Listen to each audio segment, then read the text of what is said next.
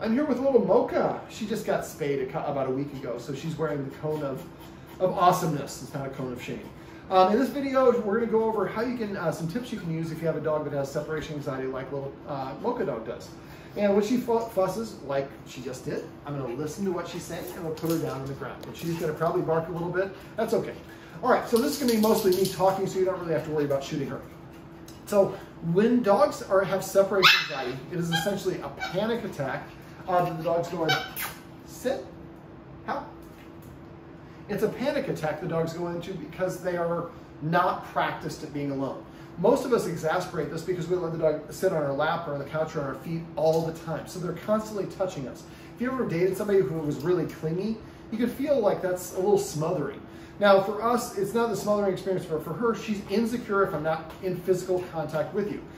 For example, the guardians here have an audience when they go to the bathroom. Little Mocha joins them and applauds from the gallery. So she doesn't have any practice at being alone. This is why if you have a puppy, setting up a long-term confinement area and having them sleep, eat, and feed in there, I guess eat and feed are the same thing, and be there anytime you can't supervise them, helps them practice being alone. Now, I just went over a leave it exercise with her. Teaching dogs to practice activities that require self-restraint and self-control is really an important part of separation anxiety. But the very first thing we want to do is work on what we call desensitization. Dogs she's digging in her bed. Dogs recognize that we're about to leave because we have a departure ritual. We pick up our keys, we pick up our sunglasses, we grab our shoes, our briefcase, we put a work uniform on or whatever it is. So dogs, like every time David puts his blue shirt on, he's gonna leave. So they start getting worked up long before I leave, and by the time I actually close the door, they have a meltdown. So what you want to do is, and the keys are one of the triggers, what you do is just come over here and then sit down and watch some TV. And then pick up the glasses a little bit later on.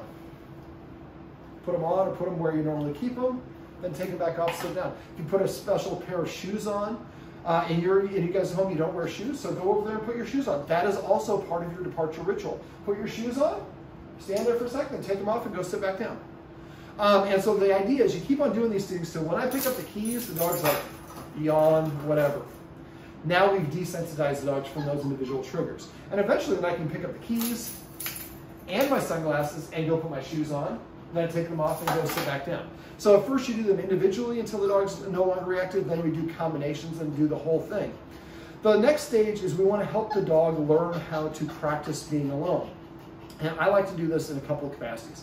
First of all, the dog likes to, it's a cozy apartment here in Santa Monica. There's not a lot of room, but the dog usually hangs out on the carpet right next to the L-shaped couch that is behind the camera right now that the guardians hang out at all the time. So she's right next to us. She's at 100% contact with us. Then when we leave the house, that's 0. That's the biggest range there is.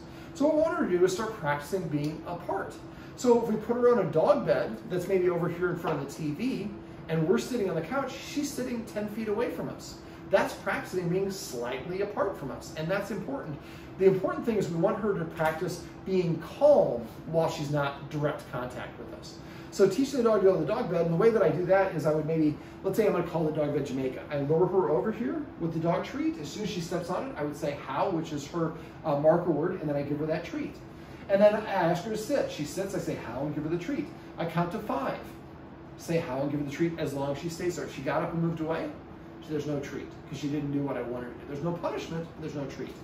And you'd be surprised how quickly the dog will end up staying there. And eventually I have her sit on the bed, and I might come up with a name, call it Jamaica, then I lure her over and say how and give her the treat. So now Jamaica means go to this place and get a treat. Then eventually after I've done this enough, then I can put her on the dog bed and take one step back, come back, how, give her the treat. And I might repeat that 5 or 6 times. And I might go back up this way, next time I back up this way, next time I back up that way, and then into this room. Dogs need a lot of variety in their practice so they can kind of absorb it. Otherwise they don't generalize well. So eventually, now I can take 1 step away from any angle and she stays there on the bed.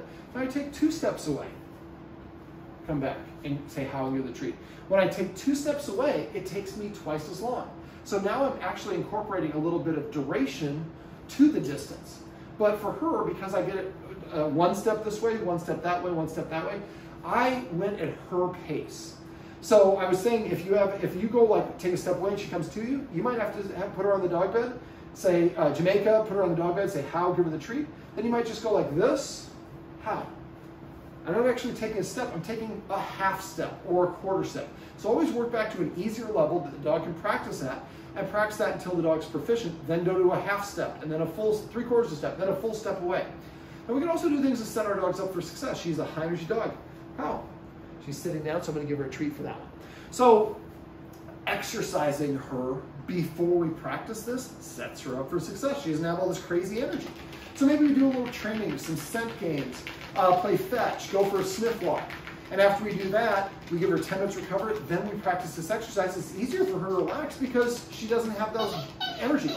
If she's running around the room or has this energy, that's not the right time to practice. And practice needs to be successful. Eventually, we're going to get to the point where I can put her into it here, say Jamaica, she goes here, and I back up all the way to the door maybe, and then turn around and come back to her, say the marker word, and give her the treat.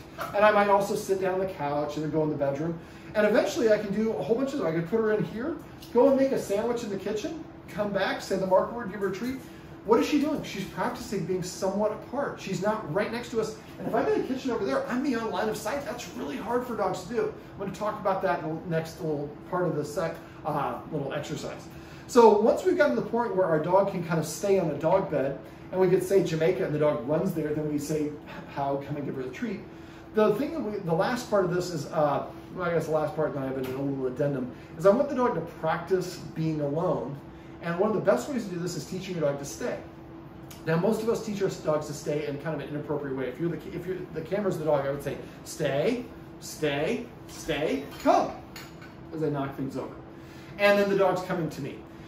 So that's not really a stay because I'm saying it multiple times. So there's 3 Ds. There's duration, there's distance, and there's distractions. I used to teach this for duration only, but dogs get bored with it. So I have learned to do it with distractions because just like stepping away, when my distractions get longer and longer, I'm also increasing distance. So what I'm going to do is I'm going to use some treats here, and when we get down to the ground, I'm going to show you how to teach a dog to stay.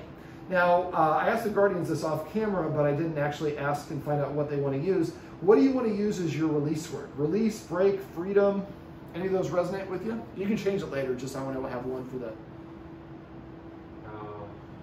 break? Is fine. What is it? Release is fine. Release, perfect. All right, so you want to come over here and learn how to stay? All right. So now, the dog doesn't have to sit or lay down. I just go with whatever the dog feels comfortable with. If you want to sit down yourself, it might be a little bit more comfortable to sit down and film it. All right, so we can have a little bit better camera presence. I'm going to move that over there.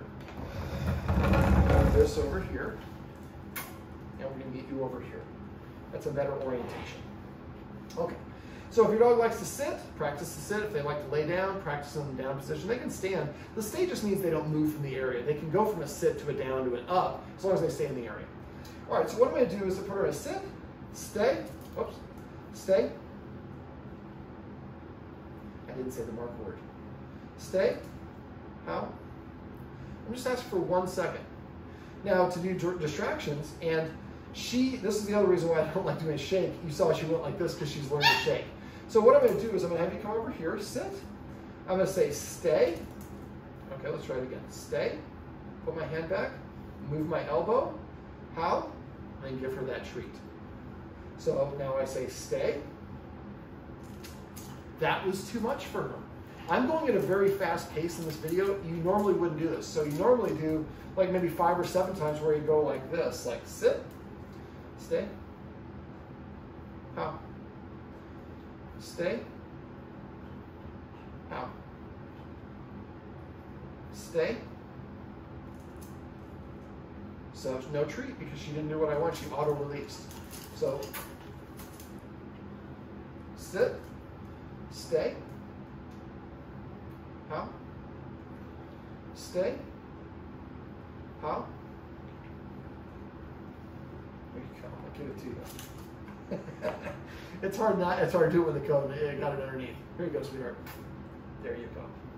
All right, come here one more time. I'm trying to do this with a release. Come here.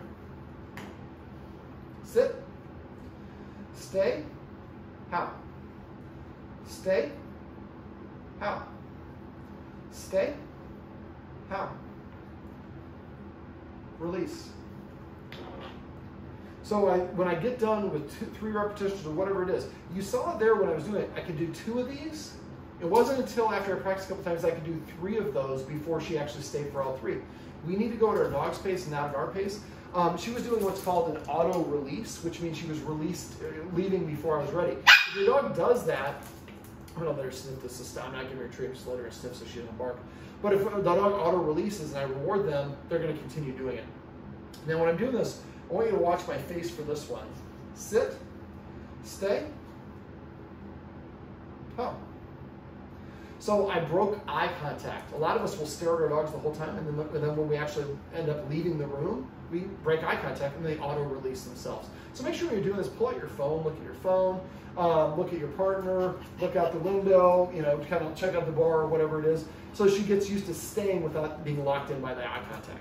And after 5 times, 10 times, however many times you're doing this, you throw the treat to the side and release her. Gradually, you're going to work up to a longer, more activities, but don't always go for more. Every once in a while, go back to like a 1-second stay, even though you're up to a 60-second stay, for example. So eventually, you're going to want to get to the point where you could like tell her to sit and maybe stand up and do a jumping jack, and then say the word and give her the treat, and she stays there.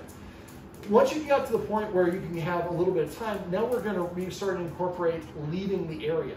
And so we've already been incorporating distractions, but then we do distance. So if she's right here, for example, where my bag is, she's not ready for this. So I would say, stay, and then I would take a couple steps away. Let's say there's a wall right here, and I'm gonna have you film me.